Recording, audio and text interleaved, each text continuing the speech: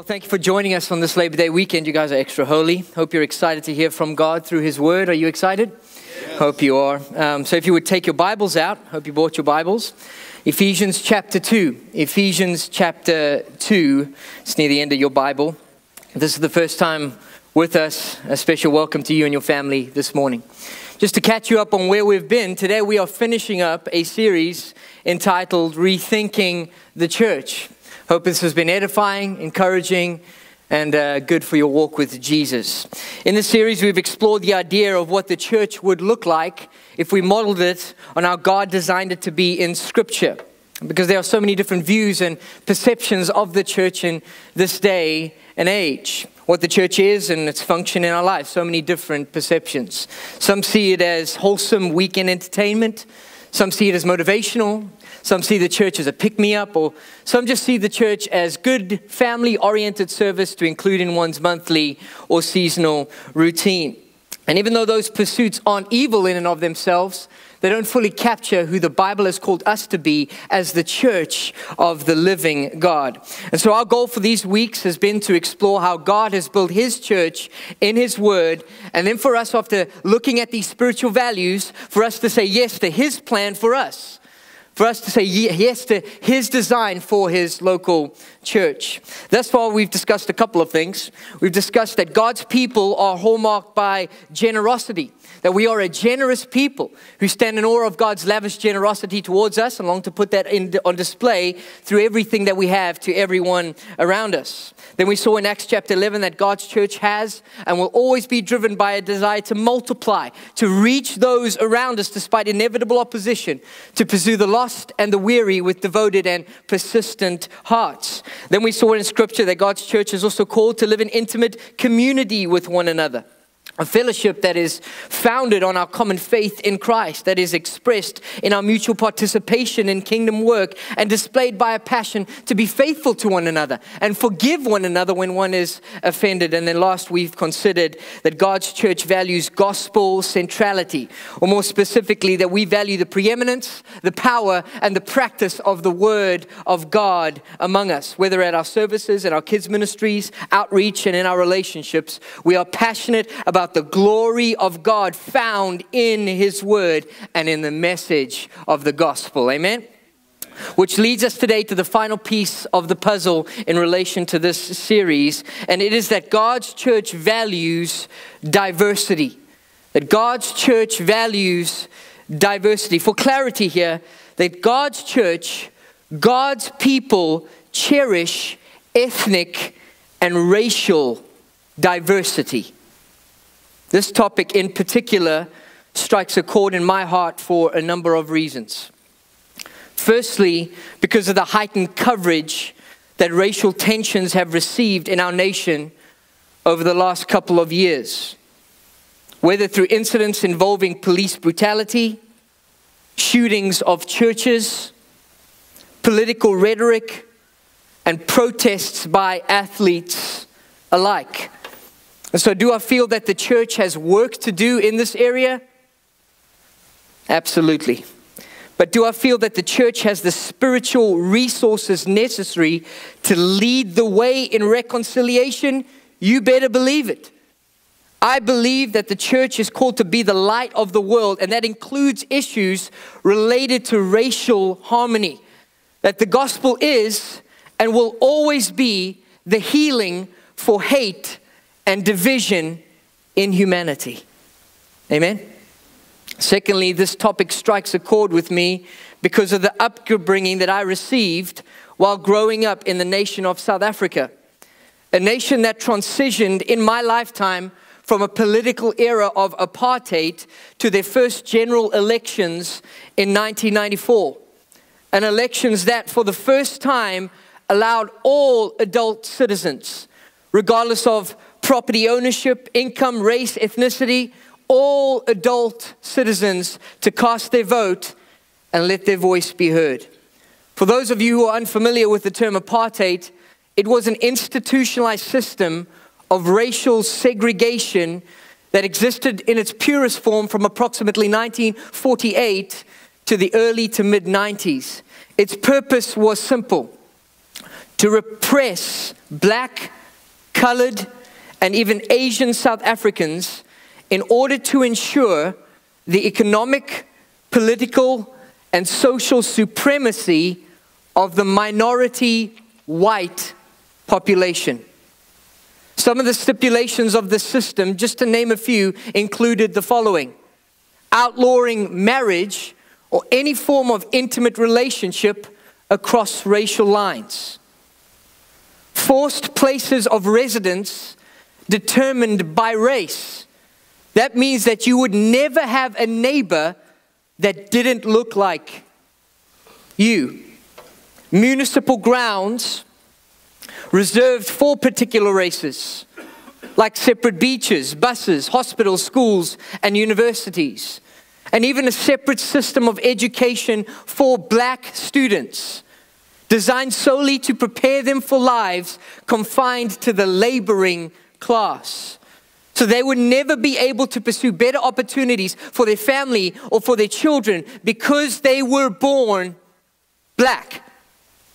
So for my sister and I, and Matt included, we saw this played out in a number of ways. Even reflecting with my sister this last week, I can remember never having a fellow student of the black race in our formative years of schooling.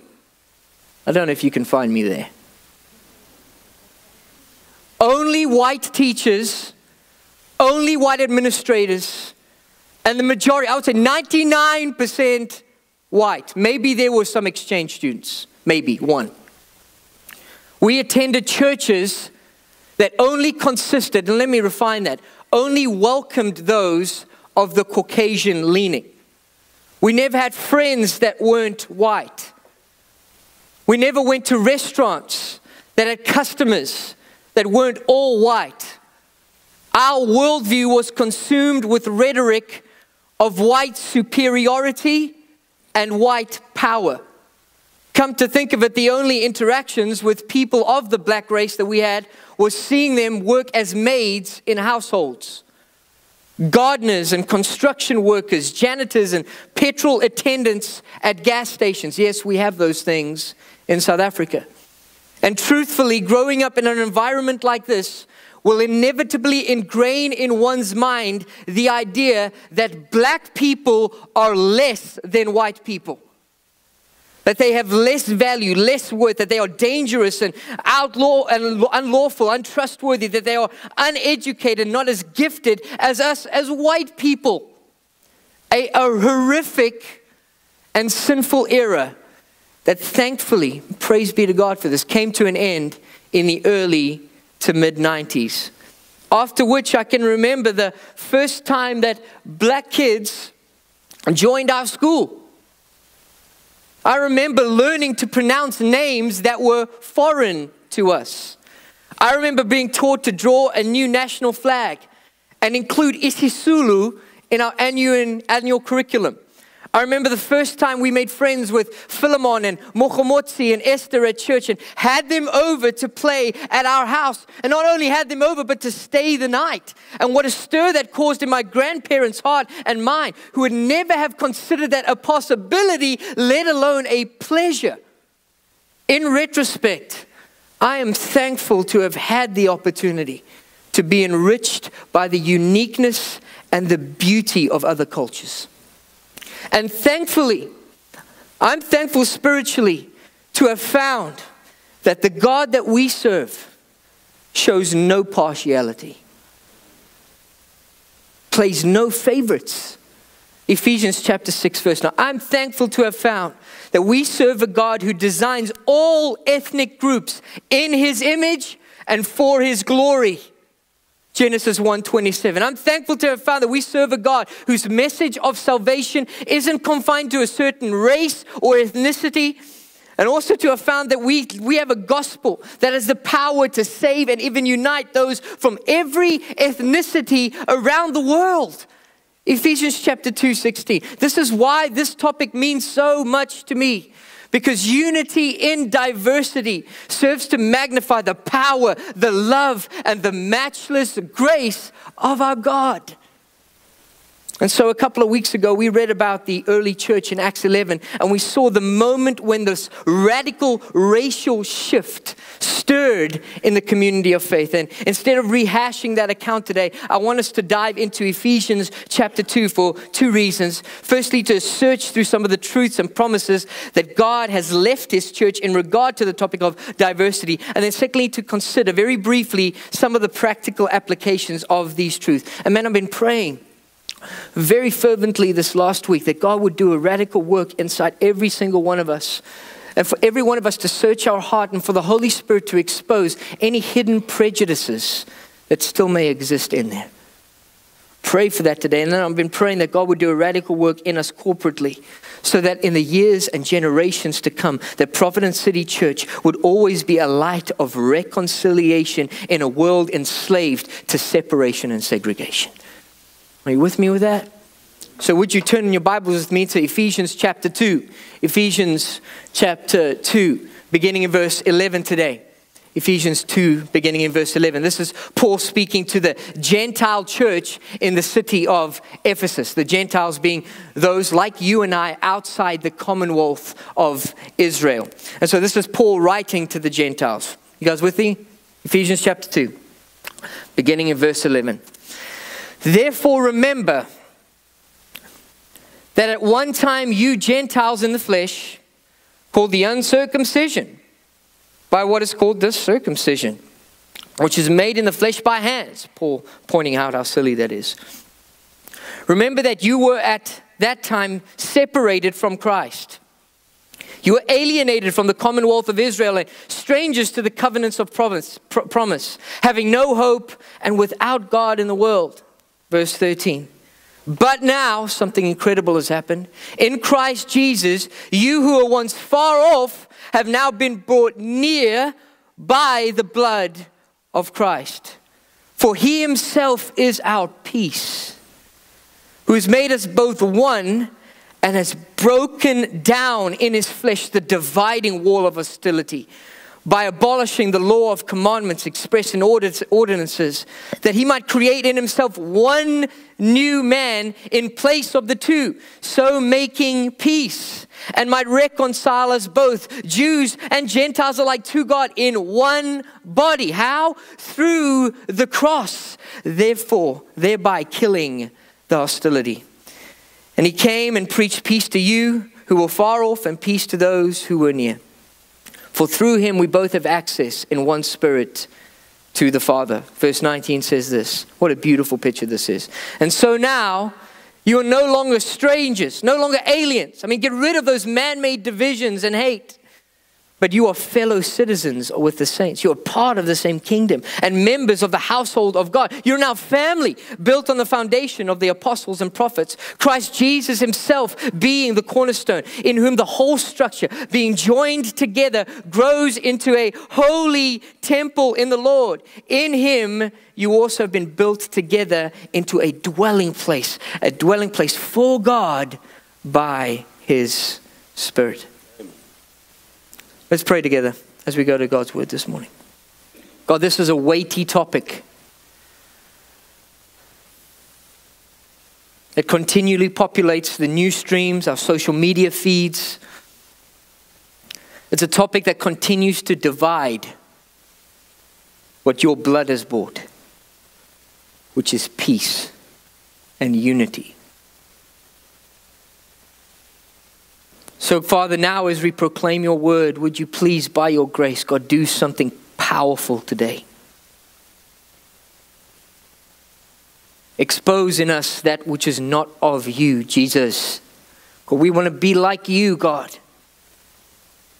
We want Your Spirit. We want this church to be the dwelling place for the Spirit, God. And we know that that exists in a community that is committed to diversity, God. A community that's committed to celebrating that. So glorify Your name by saving those among us who haven't surrendered to You. By changing us, God, into a pure reflection of Your image. By revealing to us the beauty of who You are and the beauty of Your church. And using a weak vessel like me, God, to do incredible things in our church today. In Your name I pray. And everybody said, Amen. All right, so simply in this text today, 4 observations that I want to give you today. And I really want to get to the end because the application of this text is so big and so important for us in our culture, but also in our church. And so 4 observations from this text. If you'd like to write the first one, it is this morning. I want you to notice in this text, and I'm going to take you to the end. I want to take you to the beauty of this text. I want you to notice the great destiny of the church. The great destiny of the church. Church lingo would render it, notice the divine reconciliation within the body of Christ, or the supernatural harmony that Christ has won for his people. I mean, see at the beginning of this text in verses 11 to 12, we see this, don't miss it, this distinct separation between the Jews and the Gentiles. Paul describes the Gentiles here as the uncircumcision. Basically, racial name-calling the Gentiles. A derogatory term given to them by the puffed up Jews. You see, humanity has been doing this kind of thing since the beginning of the church. This is not a new device in our culture. Paul is saying that you are less than, that you are less valued, less worthy than God's chosen nation as perceived by the Jews. That you are outsiders, estranged, alienated from God's people, strangers to the powerful promises of Almighty God. Notice at the beginning of this text, there was a drastic and distinct divide between these two people groups. But that drastic divide miraculously gives way to a divine unity that exists across racial lines in verses 19 to 22, where the strangers are now fellow citizens in the kingdom. That they belong there, that they have a spiritual passport, that you belong to this place, and the aliens are now members of the household of God. That you are brothers and sisters in the family of faith. There's this divine unity in the church built on Jesus. A unity of a diverse group of people who grow together into what is called the temple of the living God. And the temple is defined in verse 22 as the dwelling place of God by his Spirit. And so please don't miss the picture. This is a very short point. Please don't miss the picture here. That God's people, that God's church is an ethnically diverse group of people. Bonded by the supernatural power of Jesus. That's who we are as the church. Your opinion doesn't matter in that. That's what we are, a diverse group of people whose racial unity then fuels the power, the experience, and the display of God's Spirit among us. Or perhaps I'll be bold enough to put it like this today. The Spirit of the living God is pleased to dwell among diversity. The Spirit of the living God is pleased to dwell and move in the presence of diversity. Please notice at the beginning of the great destiny of the church. You can even flip to the end of your Bible, go to the book of Revelation, and you'll see the fulfillment of these truths. Where at the end of time, people from every tribe, tongue, and nation will bow before the throne of God and sing together in one voice, Holy, holy, holy is the Lord God Almighty. That's the divine destiny of the church. Point number 2 for us today is this. I want you to notice the great divide that existed in the church. Because that supernatural unity, that great destiny that we just spoke of there, will never astound you until you grasp even a portion of, the hatred and the hostility that existed between the Jews and the Gentiles. Please get this today, that this was not a casual dislike between acquaintances. I don't want to spend, you irritate me. That's not what this was. This was a deep-seated resentment that existed between the Jews and the Gentiles. The tragic part about the separation is that God never intended the Jews to twist his calling on their people into a sense of entitlement and pride and arrogance. You see, the Jews were supposed to be the light to the nations, but they abused that privilege and twisted it to mean that God favors us more than anyone else. That there must be something special about us. And it was this national pride that ended up turning the relationships between Jews and Gentiles, not merely into disdain for one another, but into outright hostility towards them. And I mean, please, I need to grind this home today, that these rivers of hostility and hate ran deep into the constructs of religion, culture, and race. And I just want to give you a little picture of how this played out in their day and age. You see, the Jews, please listen to this, the Jews maintained that God created the Gentiles to fuel the fires of hell. That was the purpose of their existence. Just imagine that. Imagine growing up with that mentality. Imagine teaching your children that about other people. That's why the disciples were amazed at Jesus when he decided to take a detour through the region of Samaria, right? And then not only take a detour through there, but sit with a Samaritan, let alone a Samaritan woman, and discuss with her the rivers of living water. You see, because the disciples in their Jewishness thought the Samaritans were dogs, were pigs, were purely created to fuel the fires of hell.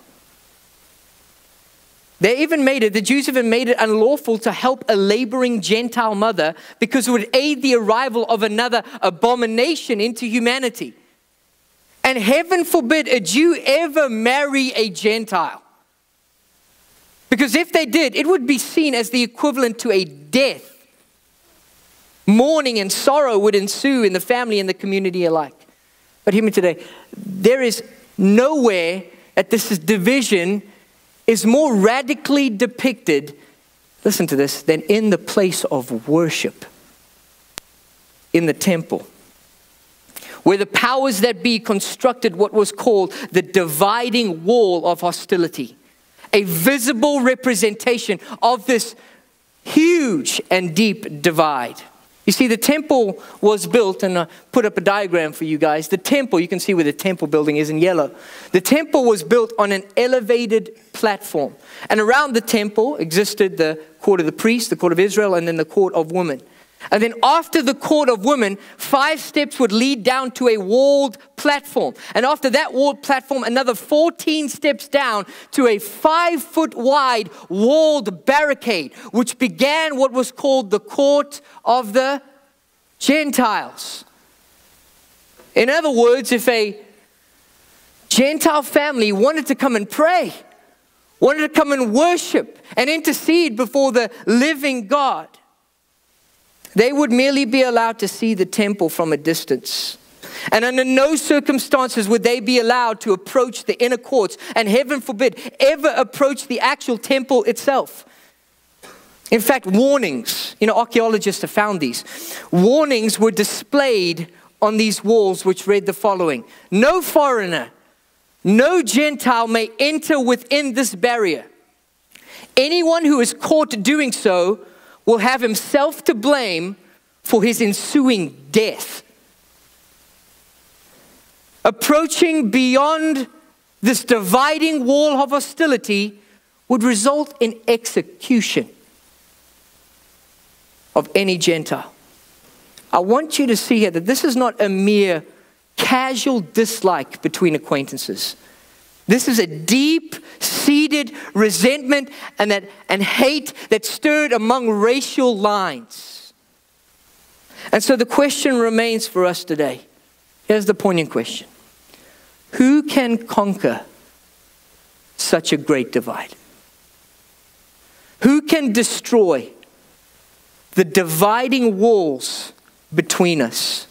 Walls built up by personal preferences and pride. Who can heal such hatred and hostility and bind us together not as friends, but bind us together as family who love one another, who bear one another's burdens, and who care for one? Who can do that? Which leads us to third observation today: the great deliverer of the church. Who can conquer the divide of racism? I know his name. He's a friend of mine. He's my Lord and my Savior. His name is King Jesus. The Word of God reminds us today that the power of Jesus' blood on the cross of Calvary, in verses 13 to 18, is sufficient to conquer the divide of race and hatred. Is that good news today? The cross is sufficient to supernaturally bring about peace where disdain once remained. Or the way I like to see it is this, and I hope this strikes a chord in your heart as well, that the cross of Calvary was the funeral service of racism.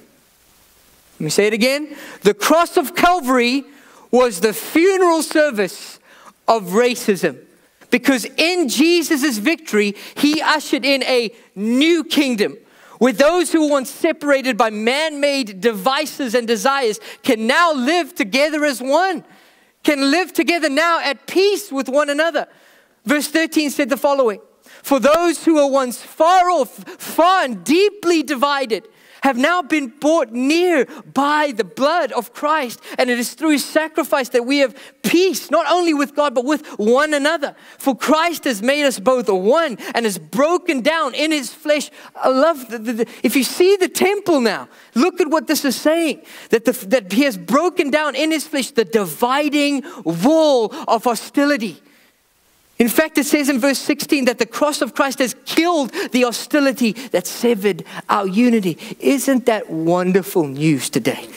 What a Savior we serve. What a King that we worship. And let me make this even more clear and explicit for us today. Do you know what that means? That means that Jesus took on his body every ounce of wrath for every moment of racism in history. From Jewish hostility in biblical times, to the establishment of slavery, anti-Semitism in Nazi Germany, to the institutionalized apartheid of South Africa, and even to the name-calling, profiling, brutality, and unfair wage structures of every person to ever live. Jesus paid the price for them all and declared with his last breath that it is finished. Isn't that glorious today? And you know, on the third day when he walked out of that tomb, victorious over death and sin, a new kingdom and a new temple emerged. A temple made of people transformed by the blood and the love of Jesus. A people freed from the shackles of sin and hate and divide. And a people defined now by the grace and the love of Jesus. Friends, this is the great deliverer of the church. Let me be more specific. This is the conqueror of racism. And his name is King Jesus. How can we as the church exist in a mentality of separation when we serve the King who has conquered it once and for all? That's the church we are the church, we are his people, and we are his witnesses. So as we close today, I want us to consider the implications of this truth. What it means for us individually and what it means for us corporately.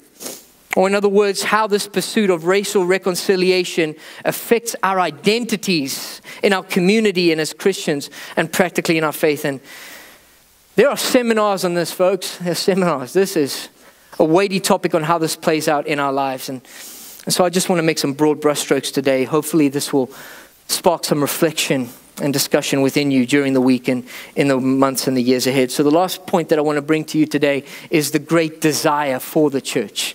The great desire for the church. And just being vulnerable with you for a second, one of the aspects of this message that required some extra effort is asking God to provide some insight into how these truths impact the experience and the reality of a Christian from a minority race. Because it's evident in my life that for the overwhelming majority of my adult years, I've lived as a member of the dominant demographic of the culture. And so in many regards, I'm naive and somewhat unaware of the dynamics associated with race relations, which led me to meet up with a pastor friend of mine who is an African American and pick his brain on how I can, as a brother of Christ, love him more effectively. And how can we as a church foster a culture of racial reconciliation and diversity? And you know, due to how, man, it was awesome. It was an awesome, awesome time. Due to how enlightening the discussion was with my fellow African-American brother, I just wanted to play you 2 clips from an African-American pastor, not my friend, but a guy called Brian Lawrence. And he's going to, in this first video, give us some insight into how the gospel changes our outlook on racial reconciliation. Please pay attention to this video.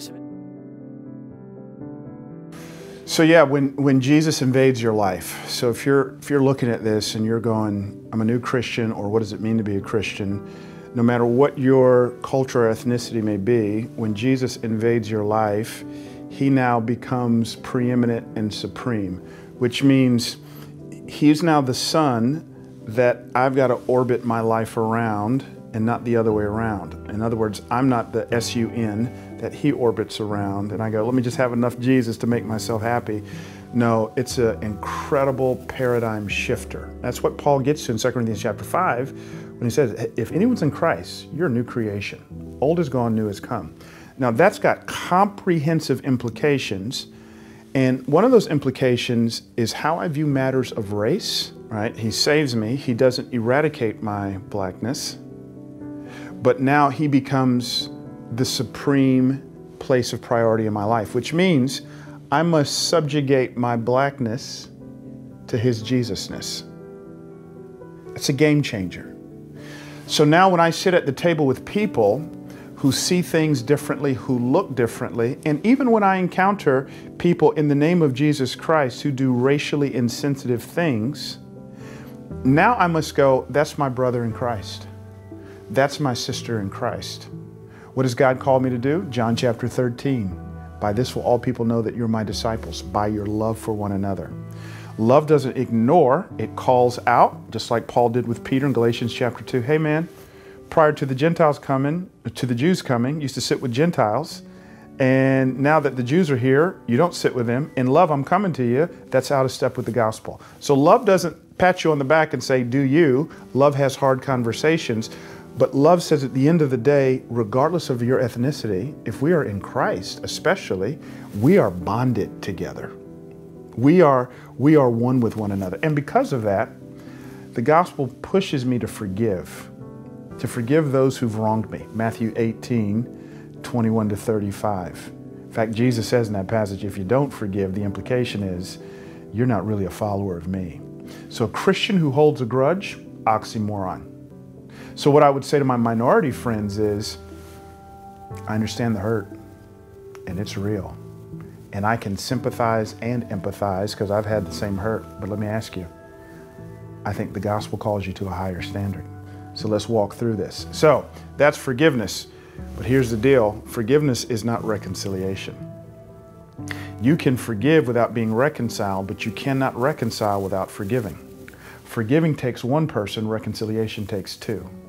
So if I'm going to really walk in unity with white people and experience true unity with them, there's got to be a mutual commitment on both sides of the table to walk in humility with one another and to lay our cultural preferences and norms at the feet of each other, because the tie that binds us is greater than anything that divides us. It's Jesus Christ. That's why Paul would say in Romans chapter 12, as best as you can, be at peace with all people. I love that because sometimes you do your best and there's no peace there.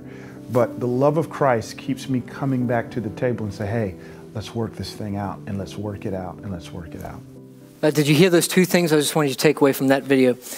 Is that you can forgive without reconciling, but you can't reconcile without forgiving. It takes 2 to reconcile. Powerful, powerful truth. But also I want you to hear this one that was reiterated to me when I met up with my pastor friend. He said, Jesus doesn't eradicate our uniqueness. Jesus doesn't eradicate my whiteness or your blackness. Because in essence, hear me, unity is not uniformity. One of the comments my friend made this last week was the following.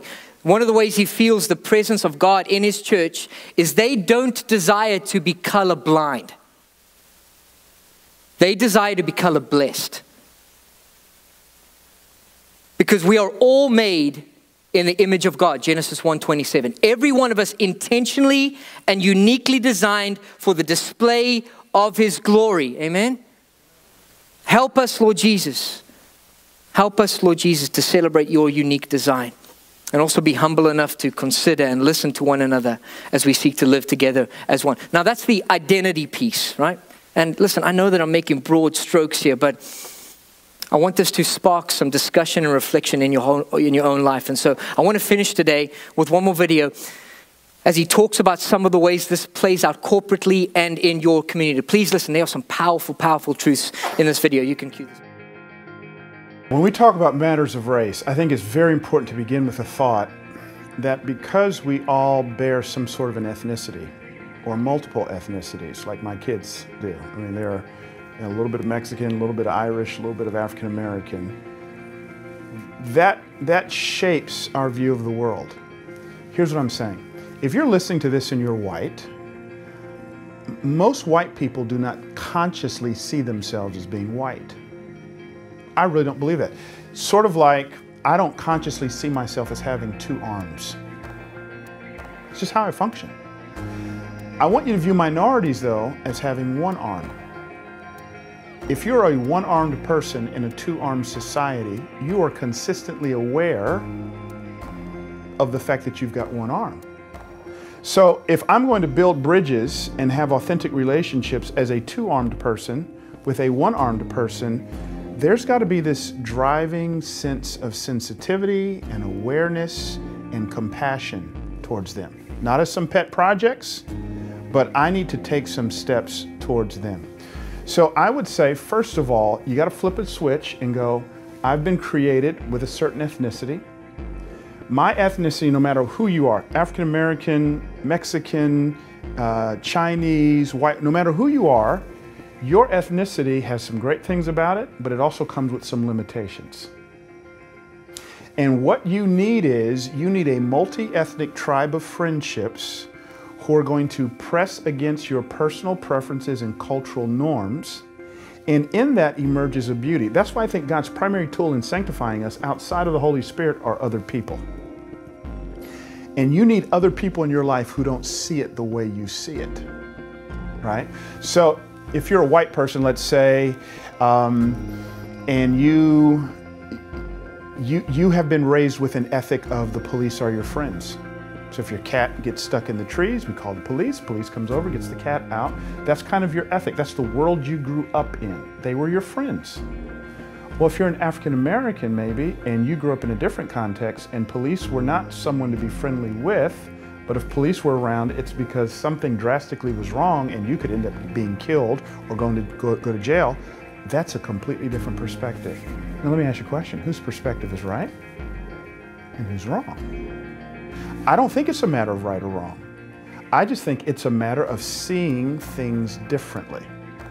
So what we have to do is check a box and go, I have a perspective, box number 2. My perspective is not always right.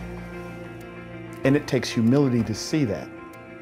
And so I may be a part of the Fox News crowd, I may be a part of the MSNBC crowd or the CNN crowd, but what I need is, if I'm part of the CNN crowd, I need my Fox News friends to show me a different way of looking at it.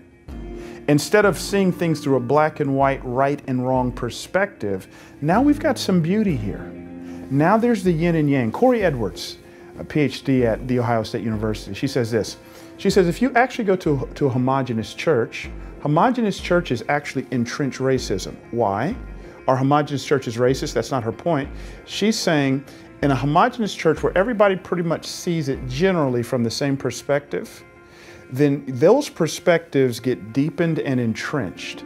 The beauty of a multi-ethnic church is you have people who see it differently, who there's some give and take there. Not too long ago, white lady at my church, I pastor a multi-ethnic church on the West Coast. White lady at my church is the head of the Donald Trump campaign for Santa Clara. She asked me and our mostly African-American elder board to anoint her with oil and pray over her. Now, we didn't do that in service, and we didn't pray over Donald Trump. We prayed over her. But do you not think there was some angst among some of my African-American elders? Of course there is, but I think there's beauty in that. I love the fact that you can't label our church the Republican church or the Democratic church. So we've got to have the humility to go, There's different perspectives here. And so now I come into the relationship not trying to clone somebody in my image, but I come into the relationship going, you bring something to the table I don't. There's a way of seeing God and seeing life that you have that I don't have. Let me learn from you. I think that's the beauty of it. And as long as you come with humility, I think the rest is a lot easier. Powerful, right? Really powerful. If I'm going to build bridges and have authentic relationships with minorities, there has to be a driving sense of sensitivity, awareness, and compassion. I love how he emphasized humility too. Humility. There's got to be humility there. Because so often we just want to close our eyes. Look, or so often we have a driving force to create a facade of unity without genuinely pursuing unity. And so the way that we often do that is we just block our eyes off and say, well, let's just pretend that we're the same, rather than acknowledging who you are uniquely through your experiences and who I am uniquely through my experiences. I love what he also said here. We each need a multi-ethnic tribe of friendships that are going to press against our cultural norms. And that gift will bring about the beauty of the kingdom among us. Isn't that interesting? We are truly better together. And so as we close today, because we're going to go get some ice cream over there, here's been my prayer in response to this text in Ephesians 2, and I pray it is yours. Threefold. First one is this, that Lord, would you expose any hidden prejudices that I may have in my heart? I repent of those immediately and say that this is not of you. And additionally, God, I ask for forgiveness for the ways that I've thought and the ways that I've acted towards those who look differently to me. Cleanse me today, God, and make me more like you. That's first. Number two is this. God, help me to be more intentional about developing relationships with those outside of my race. For there is beauty and benefit in living in a diverse community. Your word tells me that, Lord. And you know this is going to take sacrifice on my part, but Lord, help me to know that the result is worth the effort. That was point number two. And point number three as we close. Finally, God, would you, by your grace and the power of your Spirit, foster at Providence City Church a culture that is welcoming to all ethnicities, a church family that celebrates all walks of life and loves all members of society. I pray that you, God, would provide for us many influential leaders, God, from the Hispanic, Black, Asian, Middle Eastern, white demographic, all of those, God, so that in the future, our leadership and our staff can reflect the diversity of your city and your world. Lord, let PCC be an even greater reflection of your kingdom and your grace. Those are my three prayers.